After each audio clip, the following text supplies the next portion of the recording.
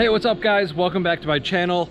This is going to be a quick clip and I'm going to show you what happens when you connect these two battery packs, really any two battery packs, in parallel when they have different voltages. Sorry, Addie's a little slobbery. The poor girl's sick. Yeah, she just wants her daddy. So, but anyways, on with the video. I have both of these connected right now in parallel. I built everything, meaning all the cables, connections, and everything are capable of up to, man, it's been a while. I think it was 255 amps. I'm pretty sure it's 255 amps that will transfer between one battery and the other, but I've never even seen anywhere near that. You have to keep in mind when you're using one of these campers, half of the power is going to be coming from the T-Rex and half is going to be coming from the towing vehicle, in this case my Lightning. So if the motors are demanding 150 amps, half is coming from one, half from the other. But anyways, on with this little test. This is going to be a fairly big difference, but I'm confident that this will work because I've done it before. But also, I don't know if any of you guys watched EVTV or know of Jack Ricard, but the guy was awesome. I mean, I've never met him personally, but I think just with how gruff he was and his personality, I think we would have maybe gotten along. I don't know, maybe not. He didn't get along with many people. But in his testing, in his videos, there was one video I remember, he connected a Tesla battery pack, I think that was 90% charged, to another one that was 20% charged.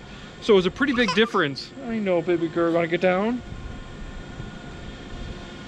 So it was a pretty big difference.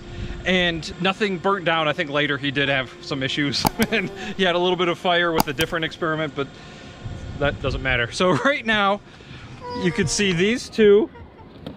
You can see the voltages, 190 volts and 379 volts. That's the truck, that's the camper. And right now what I'm going to do is connect these guys in parallel. I'll point the camera right at it and we'll see what kind of amperage we get.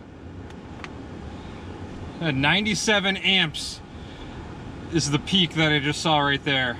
So you can see it drops down pretty quickly. I mean, that's some serious power, but as long as the system is built for it, it'll take it. So right now I have power coming from the truck into the T-Rex camper, and we're stationary, obviously. We're not moving anywhere.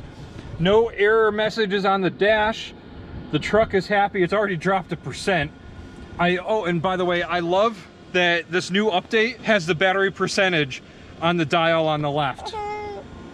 I don't know if you can see it right there, but it says 97%, which it didn't used to say. So that's awesome. I'm really, really glad they added that. They really needed to have more data, so that's cool. But here we are. It's still dropping. Right now we're at 59 amps and dropping. So I'm not testing the time or anything. That doesn't really matter. I'm just connecting these because Caleb and I are going to be going on a road trip and I'm going to be testing the range. It's not going to be a fully charged test probably because I don't really have time for that, but we'll see. But that's it for now, guys. Quick video on what happens when you connect two batteries in parallel that are different voltage. Obviously nothing caught fire. Everything is fine. I've done this literally hundreds of times. But I just wanted to show you guys finally. So thanks a lot for watching. I'm gonna take this sick girl inside. Bye.